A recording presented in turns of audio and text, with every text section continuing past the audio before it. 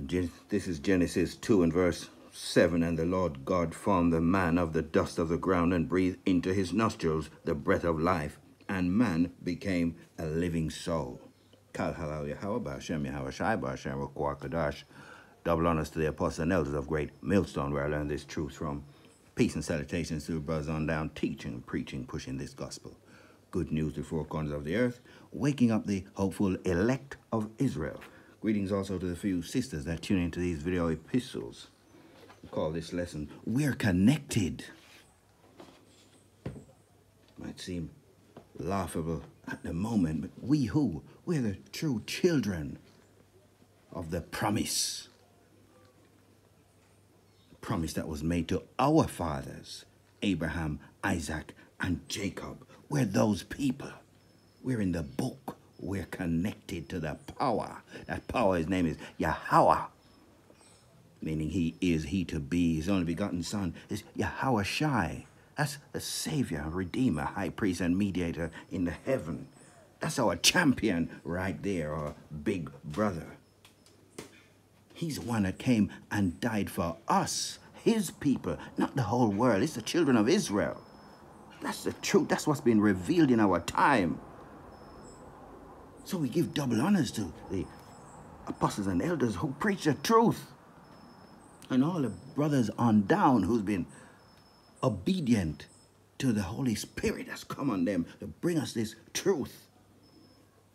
And although it's laughable at the moment to say we're connected to our power because we're in such a low state, but the other nations, you wouldn't believe it, but they want to be you. I remember going many years back in the UK, growing up a child.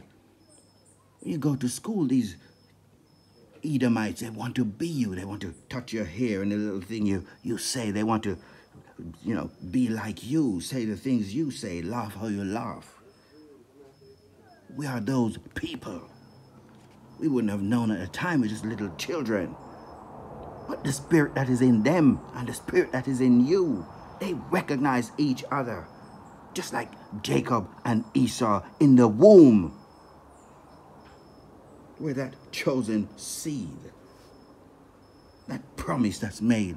What is it? It's a promise of immortality. It's guaranteed. And it's not made to the other 17 nations. The Most High breathed his laws, statutes, and commandments into Adam, who's the son of the Most High, not the other nations. He commanded Adam to love thy way. Actually, let's just go straight to that. Love thy way is 2nd Esdras 3, from 5 to 7, and gave us a body unto Adam without soul, which was the workmanship of thine hands, and didst breathe into him the breath of life, and he was made living before thee. And thou leddest him into paradise, which thy right hand had planted, before ever the earth came forward. And unto him thou gavest commandment to love thy way, which he transgressed. And immediately thou appointest death in him and in his generations, of whom came nations, tribes, people, and kindreds out of number. Sons of Adam, the sons of God, Yasharallah. That's what Jacob's name was changed to after that all-night wrestling match with the angel. Yasharallah, he brings power. That's who we are, not the other nations. Let's go from 11 to 16 in 2nd Esdras 3. Nevertheless, one of them thou leftest, namely Noah, with his household, of whom came all righteous men. And it happened that when they that dwelt upon the earth began to multiply, and had gotten them many children, and were a great people, they began again to be more ungodly than the first. Now when they lived so wickedly before thee, thou didst choose thee a man from among them, whose name was Abraham. Him thou lovest, and unto him only thou showest thy will, and madest an everlasting covenant with him, promising him that thou wouldest never forsake his seed. And unto him thou gavest Isaac. See, these people, there's this clown, especially one of them. When I was speaking about going back to school, it reminds me of this fool. He's been paid off and he's running around the camps. I don't know how many years he's been doing it. I won't even mention his name on my channel. He goes around following up, trying to disprove the truth. But you can see the same spirit. I want to be you. He's just so envious and jealous. It's all over him. Just let me touch your hair. I just want to be like you. What's that you just said? Oh, I want to be a rap artist. I've got this beard. And you just look at this man. It's oozing out of him, the hatred, the hypocrisy of this man. Unto him thou gavest Isaac. We don't stop at Abraham. It's Abraham, Isaac, and then what? And let's read it again, this is 2 Esdras 3, verse 16. And unto him thou gavest Isaac, and unto Isaac also thou gavest Jacob and Esau. As for Jacob, thou didst choose him to thee, and put by Esau. And so Jacob became a great multitude. He didn't say Abraham, Isaac, and Esau. No, Esau is the Edomite. That's the progenitor of the Edomite, the so-called white man, the devil that the Bible speaks of. We know who you are. We're not going to be intimidated by your madness and all of your schemes. This is your progenitor, is Esau. You're the Edomites in the scriptures. And we're Hebrew Israelites. We don't care what you want to call us. Negroes, Latinos, Native Americans, the dispersed. We're the diaspora spread to the four corners of the earth. Verse 19, and the glory went through four gates of fire and earthquake and of wind and of cold, that thou mightest give the law unto the seed of Jacob, and diligence unto the generation of Israel. This is cutting. It's just got nothing to do with the rest of the other 17 nations.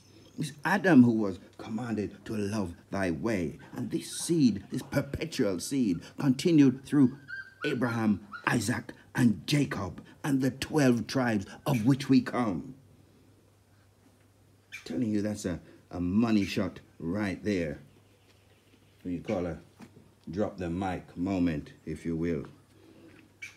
We're going to get back to that same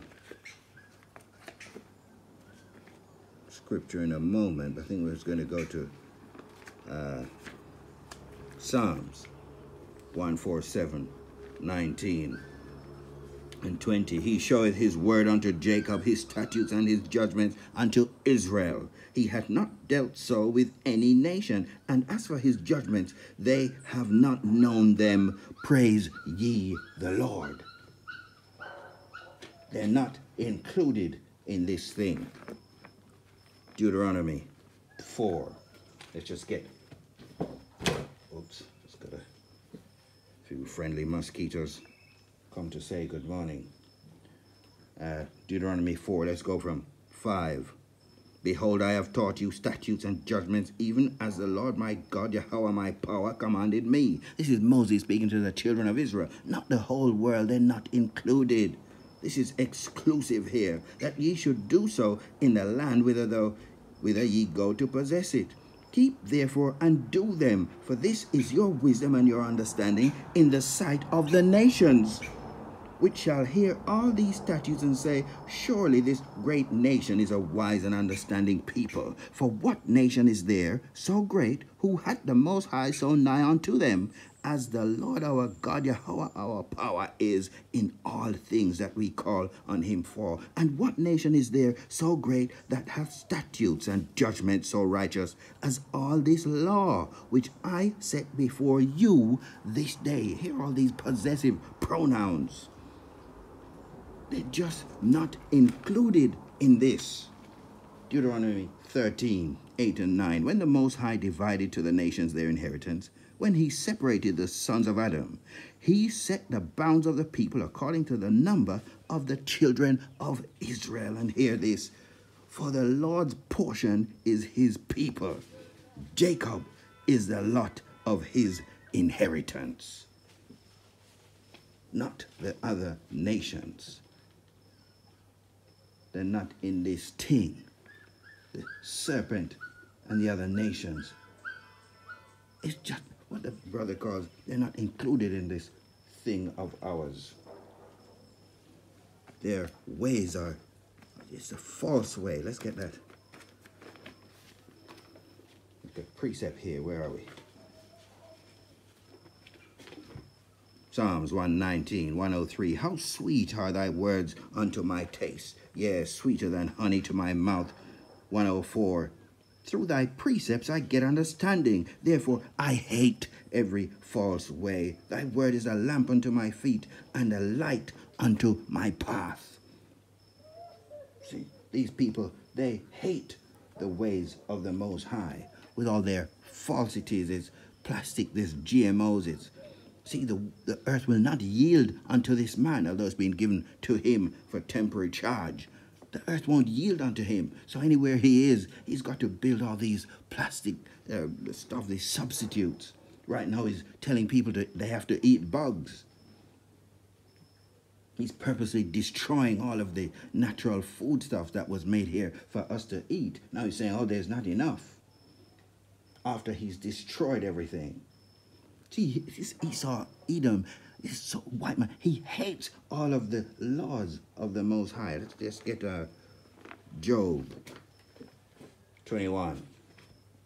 Let's go from 13. Job 21, start at 13. They spend their days in wealth, and in a moment go down to the grave. Therefore they say unto the Most High, depart from us, for we desire not to know not the knowledge of thy ways.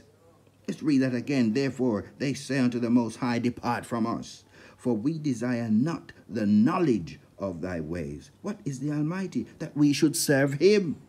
And what profit should we have if we pray unto him? Lo, their good is not in their hand. The counsel of the wicked is far from me. They're not interested in you. We shouldn't be interested in them because we're connected. Connected to our power. Yahweh, Bahashem, Yahweh Shai. Isaiah. Let's go 63. Isaiah 63.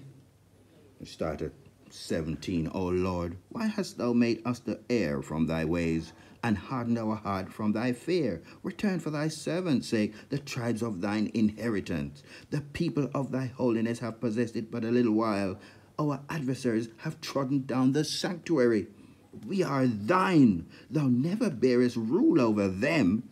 They were not called by thy name.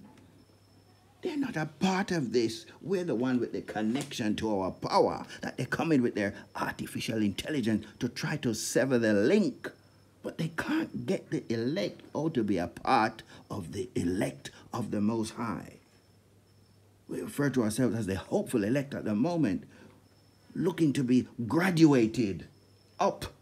We want to hear those three words, come up hither. We're going to go to next. Back to Job, I think. Job 4. Just had a few verses here. Let's see. Where are you? Job 4 and verse 5. Don't know if we read that. But now is time come upon thee, and thou faintest, it touches thee, and thou art troubled. Is not this thy fear, thy confidence, thy hope, and the uprightness of thy ways? I might have lost my 19. Oh, I've lost my way there a bit. But let's get back to Isaiah 40 and verse 15. Behold, the nations are as a drop of a bucket, and are counted as the small dust of the balance. Behold, he taketh up the isles as a very little thing. And Lebanon is not sufficient to burn, nor the beast thereof sufficient for a burnt offering. We know from history, I think even now in Lebanon, these trees were absolutely massive. And so anytime I read this, it presses on my spirit to mention just the emphasis that's been put here, that the Most High is making it known that even if these massive trees were burnt as a burnt offering, they wouldn't be enough once it's coming from these other nations. See, it says there, as a drop of a bucket. If you drop a little droplet from a bucket, you don't pay any attention to it. So it says, and Lebanon is not sufficient to burn, nor the beast thereof sufficient for a burnt offering. All nations before him are as nothing, and they are counted to him less than nothing and vanity. See, and we can back that up in 2nd Ezra 6 as an identical 2nd Ezra 6 towards the end here. Let's go from 54. And after these, Adam also, whom thou madest Lord of all thy creatures. That's why they were so jealous and envious of him. We read more about that in Ezekiel 31. Of him come we all, and the people also whom thou hadst chosen. All this have I spoken before thee, O Lord, because thou madest the world for our sakes. As for the other people, which also come of Adam, thou hast said they are nothing, but be like unto spittle.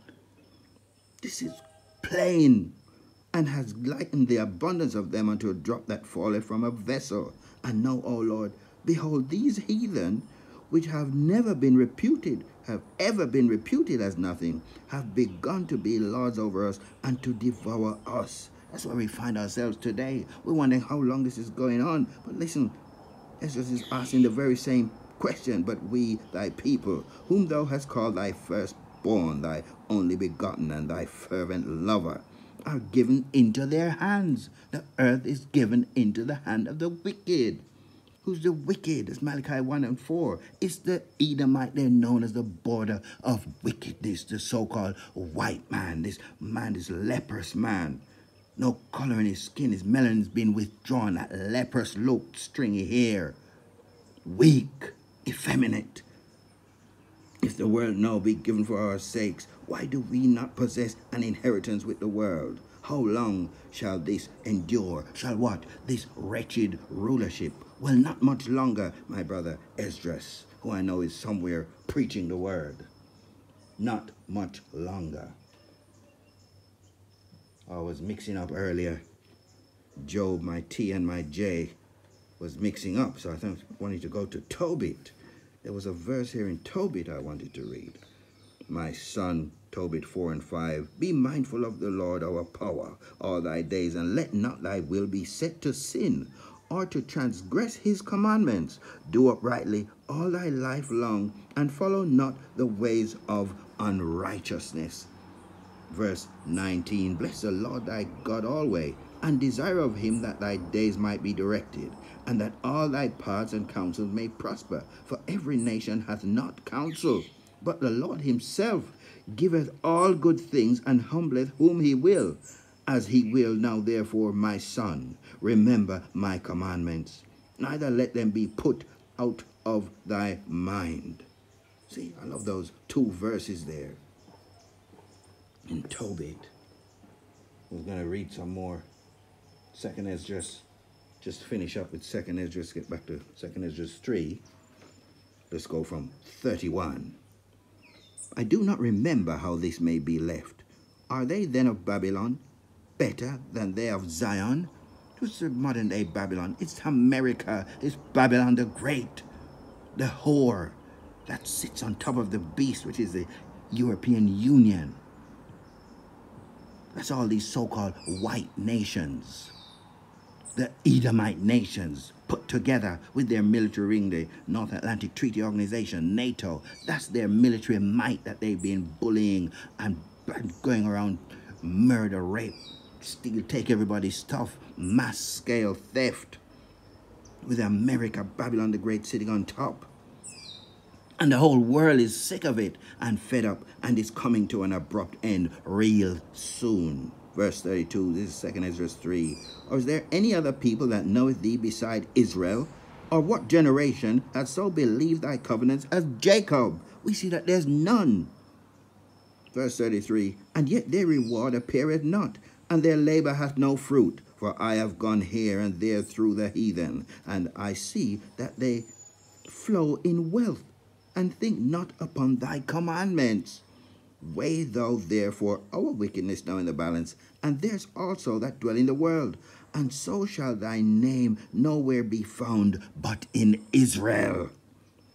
Verse 35, or when was it that they which dwell upon the earth have not sinned in thy sight? Or what people have so kept thy commandments? Thou shalt find that Israel by name hath kept thy precepts, but not the heathen. Kal halal Yahweh Bahashem Yahweh Shai. All praises to our power. Yahweh Bahashem Yahweh Shai. We're connected to our power, and we have to resist.